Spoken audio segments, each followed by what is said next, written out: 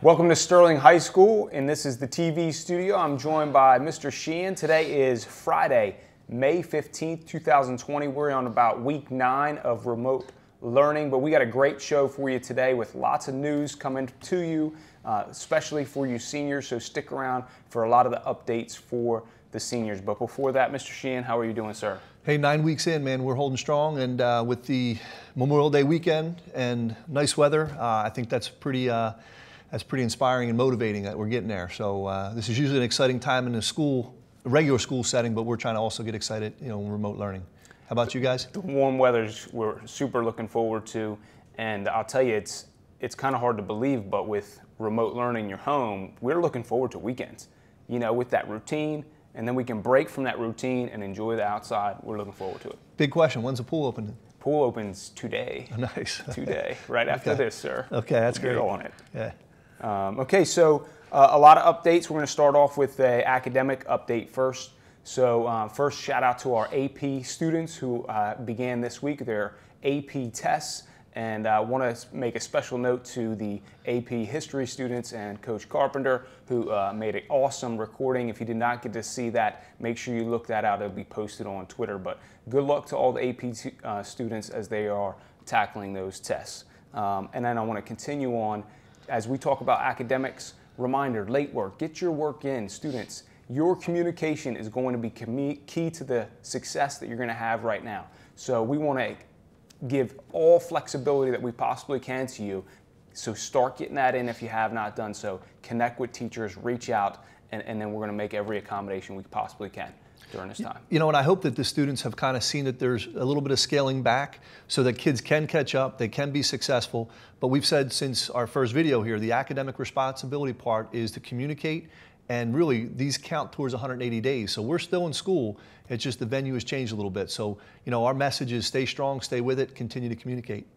Great. There's some other updates about in the school. Yeah, so we're continuing with our food, our IT, and this week I think we had over 130 students visit, picked up 7 days worth of food. They had a little bit different of a variety of food offerings.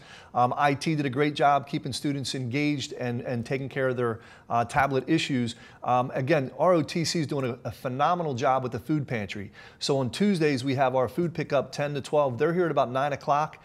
And anybody wishing to donate food to our food pantry, they're really looking forward granola snacks, cereal, fruit cups and cans, Pop-Tarts, condiments, anything that anybody's willing to contribute, they're going to take that on and provide that for our students. So thank you for the ROTC and the members of our community who've supported that.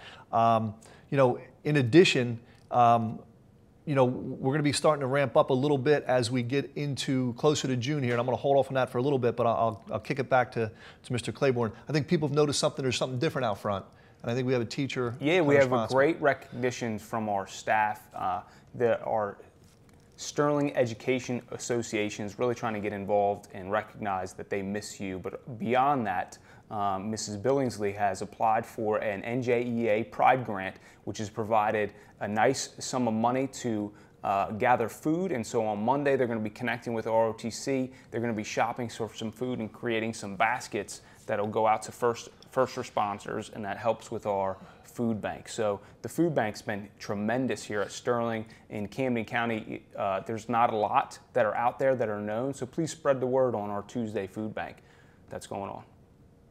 Go ahead. All right, activities. Oh, activities. So we're jumping into some great activities here. It's going to be an awesome week. So beginning next week, we're launching our virtual Spirit Week.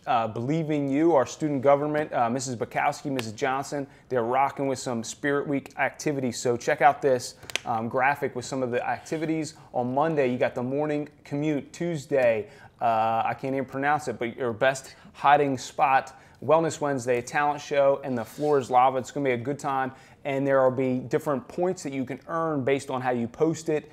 And so be watching that. You need to follow the Believe in You and the Student Government Association Twitters, and then of course Mr. Sheehan and I will retweet those. So that begins Monday the 18th and carries through next week. And then we roll right after that into what's going to be the virtual party that we're going to have for our seniors. So we do want to recognize and announce that on Friday, May 29th, we will have a senior virtual party. We're really excited about this. This is in lieu to a prom. We can't do the normal prom, but we're excited about this virtual party. And there's going to be Believe in You activities that week leading up. We'll give you more information on that next week, but you can definitely save the date and mark it, seniors, the virtual party on May 29th.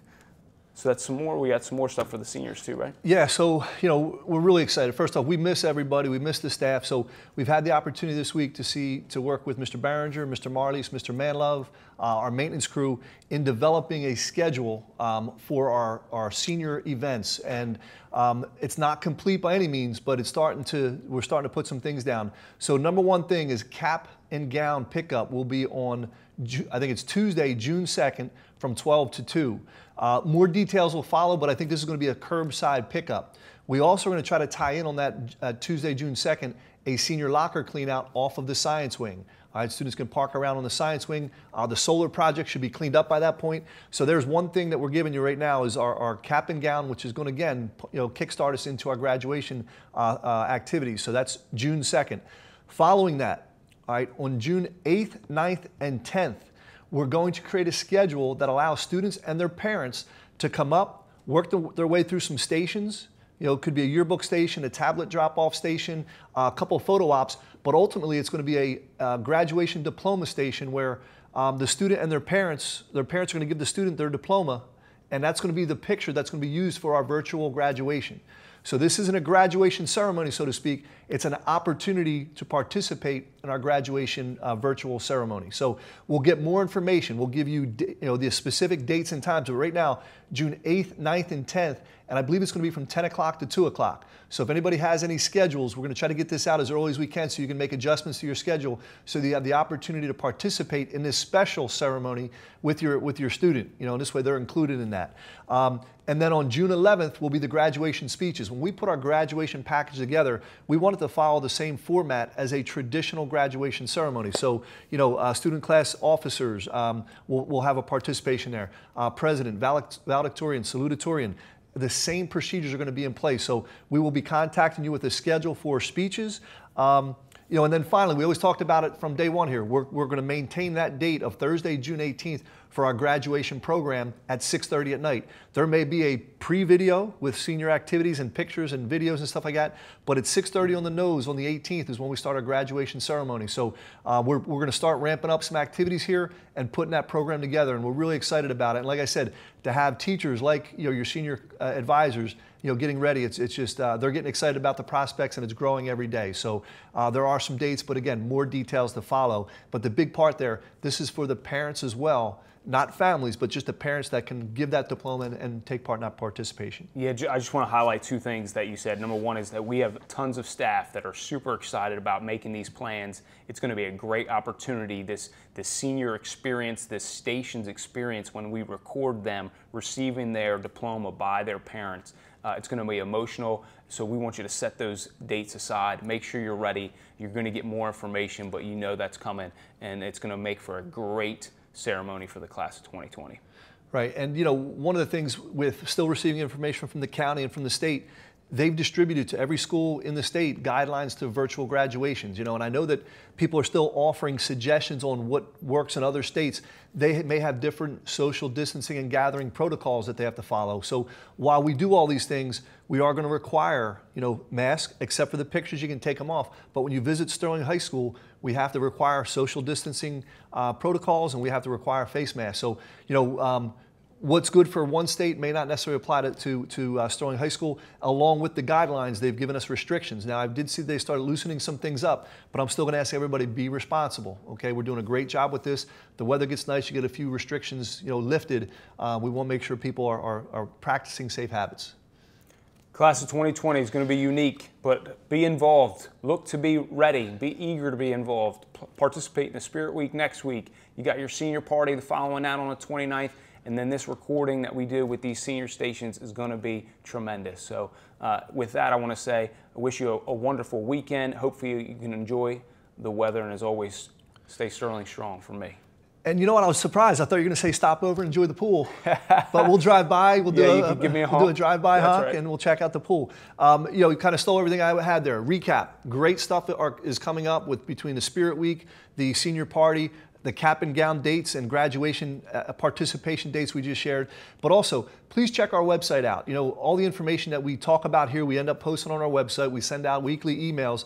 In addition, you know, special information about working papers. The state has lessened, decreased the requirements to get working papers. You can download them from our website. I think if you do the first 2 columns, I think you're good to go to work at that point and give them to your employer. So we're trying to eliminate, or the state's trying to eliminate, the visit to Sterling High School to pick up your working papers and get that process going. So there are opportunities out there. We're encouraging people, go for it, you know, and but don't let us hold you up. Get those working papers off the website. So as usual, make good decisions, care about yourself, care about others. On behalf of Sterling High School, be safe, be well, stay Sterling strong.